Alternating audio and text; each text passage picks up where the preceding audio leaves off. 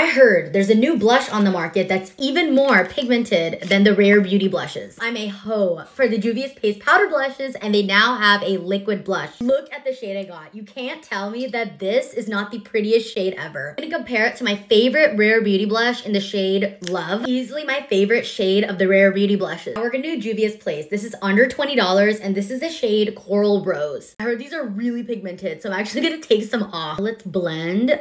Oh my god, look at that shade, guys. Mixing it with my beauty blender because she was so pigmented. Love me my Rare Beauty, but I think I actually like the Juvia's Place formula more.